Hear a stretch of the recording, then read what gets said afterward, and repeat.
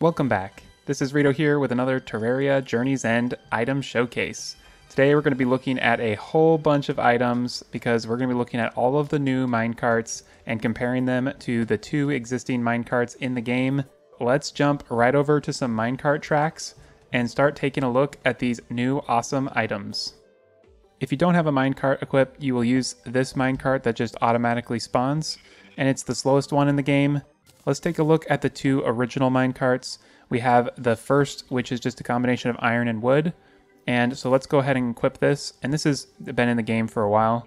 The next one is the mechanical cart. This one's also been in the game for a long time, so we'll get off that. And now let's take a look at all of the new minecarts that we've got in the game. The reason I have all of these large gemstones in my inventory is because these are all part of the recipe for each one of the respective gemstone related minecarts. So for example, the large diamond plus a minecart can craft a diamond minecart, and the large amethyst can craft the amethyst minecart, and so on. So we have one minecart for each gem, including the amber gem. These large gems just require a bunch of the small normal gems to craft, and then you can craft each of these minecarts. So let's take a look at one of these gem minecarts. So here's the ruby one, and you can see it looks pretty sweet. It's a nice different aesthetic, but it does go the same speed as the original minecart, so you're not actually going to get an upgrade from any of these. But it is nice that there is that variety, and it's always nice to have another use for the large gems that you can craft in Terraria. So now let's look at all of the different unique ones that you can find throughout the game in 1.4 Journey's End. The desert minecart is one that can be obtained from sandstone chests, and you'll kind of notice throughout as we go through these, a lot of these are found in specific biome chests throughout the world. So let's put on the minecart for the desert and see what it looks like. Oh, that looks pretty sweet. It's very like Egyptian. A lot of these are going to be the same speed as the original minecart, and that's the case for the desert minecart. Really the only ones that are going to be different in speed is the mechanical cart and the digger cart. The digger cart is slower than the original minecart, and the mechanical cart is much faster. All the other ones are pretty much the same speed. Some have a couple different features added to them, but for the most part their speeds are all the same. Next, let's check out the Minecarp. It allows for quick travel in the water, and it says deal with it. So the Minecarp looks really awesome, and like I said, this can go the same top speed when it's underwater as when it's above water. So this is actually a nice upgrade. So if you can do some angler quests early in the game, this will actually help when you're exploring, because oftentimes minecarts underground go through water pools. So this is a good one to have. Next, let's look at the bee minecart. This can be obtained from the queen bee or dropped from jungle treasure chests. So let's see what this looks like. I actually like this one a lot. It's pretty sweet to ride a little bee as a minecart. The next one I want to look at is the Ladybug minecart, which can be found in the large trees that spawn across the world. It is in the living wood chests. And let's see what it looks like. Looks pretty sweet. And then we have the sunflower minecart, which can be found in surface chests. And those are just the normal wooden chests you find at the surface. This is definitely really crazy, because for having only two minecarts for so long, it's so weird that they've added so many all at once, but it's quite cool. The next one I want to look at is the demonic Hellcart, which is pretty cool because it provides 7 seconds of immunity to lava. I think we've all been there where you're riding a minecart on one of those mine shafts that you find deep underground, and you run right into a pool of lava and die. Well, this one isn't going to make that happen anymore, because you're going to get lava immunity when you're riding on this cart, and it's got like a glowing eye, which is pretty sweet. So this is actually kind of one of my favorites. And this can be found from the shadow chests when you have access to them with a shadow key. Then we have the Shroom minecart. This one can be found in the mushroom biome, and it's just in those mushroom chests. So we have the party wagon, and this one is one that can be purchased from the party girl NPC. So this is cool. It gives little balloons that go behind it. This steampunk minecart can be purchased from the steampunk NPC, and I really like the effects where it has smoke. It's like a train, very cool. And then we have the beetle minecart, which can be crafted from beetle husks and the minecart, and the beetle husks you get from the golem. So let's put that on.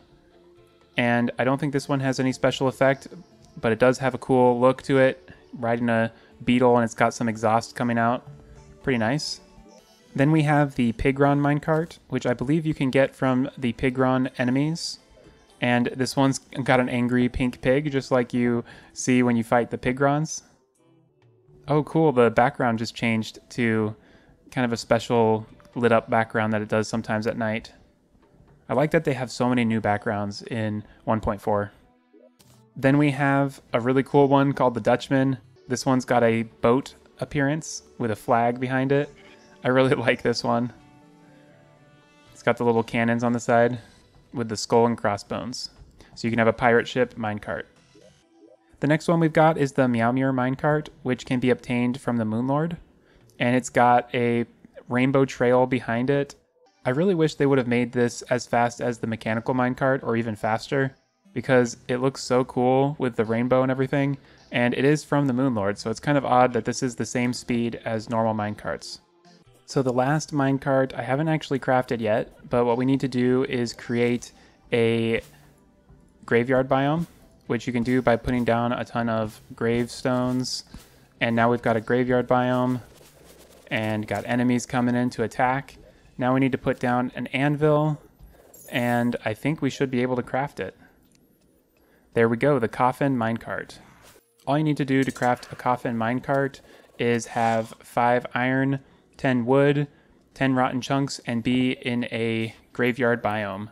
So there we go, the Coffin minecart. And I believe that is the last minecart in the game. So let's go ahead and break this graveyard biome.